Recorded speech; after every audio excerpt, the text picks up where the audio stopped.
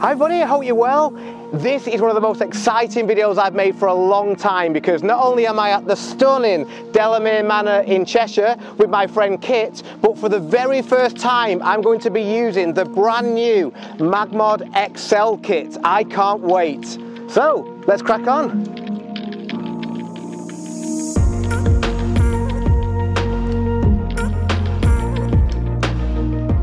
So before we get into this video properly, and I'm going to show you how I created this image of Kit using the new MagMod XL modifiers, I'm going to pass you over to me to talk through what is in this case. So let's open up the MagMod XL case and see what is inside. As you'd expect with anything MagMod, it's a very cool design. So here we have the new MagSphere XL, 2 grids, each which control the light slightly differently, the MagMod XL Reflector, and inside here we have 3 CTO gels, full CTO, half CTO, and a quarter CTO. At the heart of the new system is the MagMod Reflector XL, and this is how you attach the XL to your strobe. This comes with a Bowens mount, which is how I attached the XL to the AD400 in this video. And a little bit like a snoot, you can pull out the reflector to change the beam of the light. So if you have it compact like this, you're going to get a wider spread of light, whereas if you pull out the reflector, the beam of light is going to be slightly narrower. It's also how we can attach CTO gels to the system. So here's a full CTO that just goes in here like this, really easy, and it's already in. So it's very, very straightforward to attach the gels. Sphere, as you'll be aware, is an amazing modifier. Just to compare, here is the original, so you can see the size difference. And as with the original, this just softens the edge of the light, which is really nice, especially for portraits.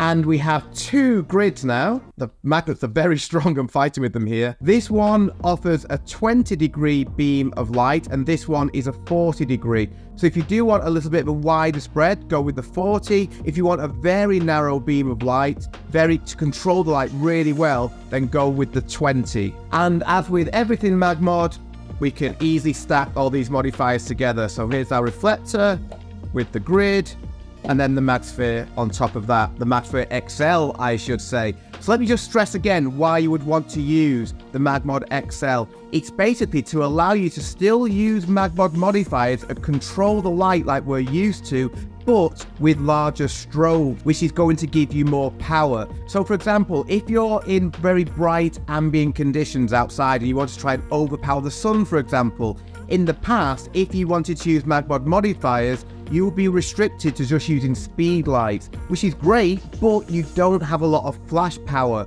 Whereas we can now use MagMod XL on larger strobes. That gives us more flash power, which means that we can overpower very bright conditions. So that's really cool, and that's exactly what I'm doing in this video. So without further ado, let's go back to the video.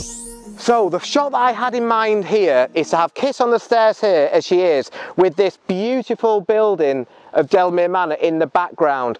But a couple of things to note. One, this is probably the worst time to be doing a portrait shoot like this because, well, it's 1 o'clock in the afternoon. Sunset at the moment is at 9 o'clock. So we're 8 hours before sunset. This is horrible, harsh light. So it would not be a time that I would usually use off-camera flash. But I can now, because with the new MagMod modifiers, I can use strobes. So rather than just using the 860 speedlights, which I normally do, which don't have very much power, that's why I'm often using them indoors or in low ambient light conditions, I can now use MagMod modifiers on a larger strobe. And I'm going to use today the Godox AD400. That's going to give me 2 times the power of a Godox AD200. So that will allow me to overpower the sun. As it happens, I'm not going to have the sun in the shot, but Kit's dress, as you can see, is going to be very reflective. So I want to underexpose the whole scene. And in doing so, that means that I need a lot of flash power, hence why I'm going to use the AD400.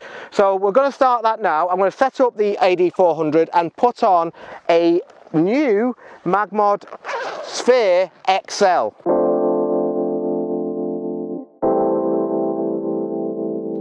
Okay, so what I'm going to do here is take 2 images and composite them together, and then in a second I'm going to show you in Lightroom and Photoshop how I'm going to do that. The reason is I want to underexpose this scene massively, to keep the contrast in the sky, to make the sky look really dramatic, and also just to allow me to play with the contrast afterwards. So in underexposing the scene, especially when the light is so harsh as it is at the moment, that means that Kitty's going to be very underexposed, and to light her we need a lot of flash power. And what I'm going to ask Helen to kindly do in a second is, once I've got my base layer image, I'm going to ask Helen to come into the shot like this and light Kit like that. Now obviously the problem with doing that is that Helen will be in the photograph, so that's why we need to take two shots and composite them together. The reason that I want to have the light in the frame as opposed to outside is, one, because we're going to stop the spill so we can control the light better, but also the closer the light source, the softer the light will be. So in order to get the best light, we want this to be really close to Kit. The closer the better. That means that the light source has to be in the frame. So first of all, I'm going to take a base layer shot of the underexposed scene, and then we'll play around with lighting Kit with the AD400. The reason that I've chosen this venue is because of this photograph. So I've got it in my head what I'd like. So I want the dress to be flowing all down the stairs here. Yeah, that looks good. So you can just hold the size of the veil slightly for me, Kit, if that's okay. Yeah, perfect. Yeah, this looks really nice. Now you can probably see, if Helen can just point to the sun is so high, like I'm just constantly squinting doing this video, but it's to show you how we can still use off-camera flash even in the harshest of lights, but we do need the flash power, hence we need a strobe rather than a speed light. So this is going to be me just taking now a photograph of this scene underexposed. When I'm taking a composite photograph like this, I want to keep the aperture the same, and I just want to change my shutter speed. The other thing which I'm not going to do is change the focus point after I've taken these either. So I'm using back button focus, focusing on Kit, and then just underexposing. Excellent, okay. This is where the fun starts. I'm going to ask Helen now to hold the Godox AD400 with the new MagMod XL, which has got the reflector and the MagSphere as well. The huge MagSphere, it's massive. The size of it's like bigger than my head, but that's good because that means that the light source is bigger, so the light's going to be softer. Okay, Kate, if you want to just waft your arms out a bit more, that's it, yeah? Yes, good.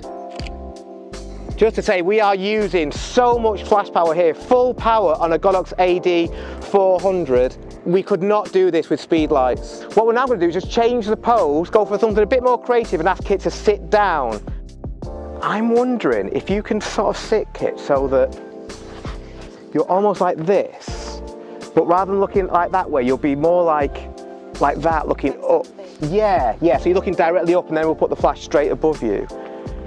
Just want to say a huge thanks to both Kit and to Helen for helping me with this shoot.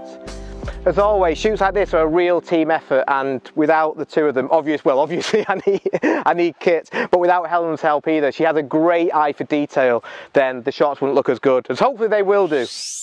It's really important when you're doing a composite photograph like this that you have your camera on a tripod. That's going to make the editing so much easier. It is possible to do shots like this handheld. In fact, at last weekend's wedding, I took this photograph.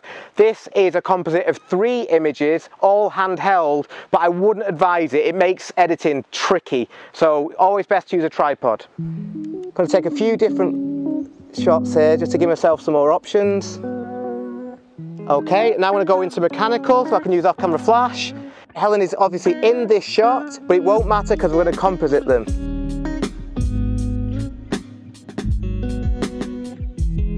Really good. Even closer, Helen, if that's okay. But that's it there. What you will see just how nice the light quality is on Kit there.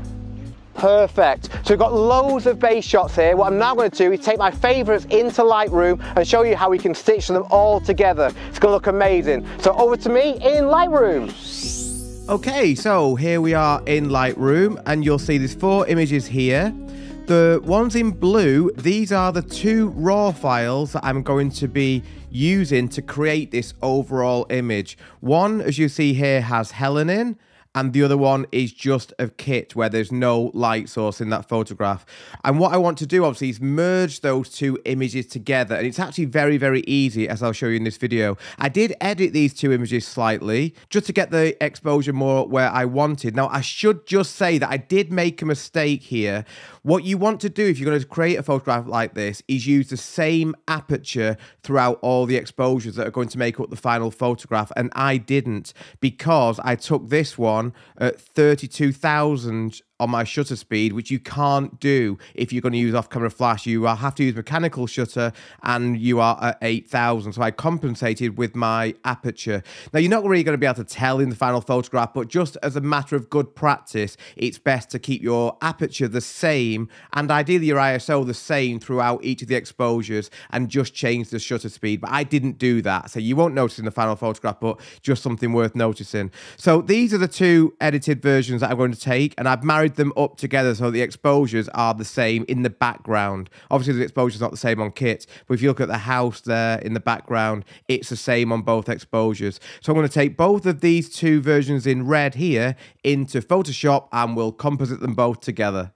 And here we are in Photoshop. Now, the first thing to say is that you want to open up each of the images that are going to make up the final image. So for me, and this example, it's a two-shot composite. So I've got this photograph open, which is just the natural light version of kit, and this version with Helen in holding the light. And this will be the main part of the photograph for the final image. So all I want to do basically is copy this part of this photograph without Helen in onto this version. That will give us a really clean final image. So to do that, I'm going to open up this version without Helen in and select an area now which I can see on both versions of the photograph. So if I zoom in here, we can see the doorway here on both. So what I'm going to do is on this version, the one without Helen in, select the clone stamp tool, and then with the Option key held down, I'm going to hover over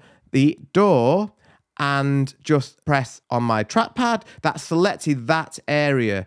And now I'm going to open up the other version, and I'm going to marry that up so that it's in the exact same place. Now, if you want to make really sure, you can hold down the Option key, toggle the Option key, and you can then see exactly that you're in the right place. You can see here why it's really important to use a tripod, because if you're hand holding, this is a bit tricky. But there we go, that's perfect there.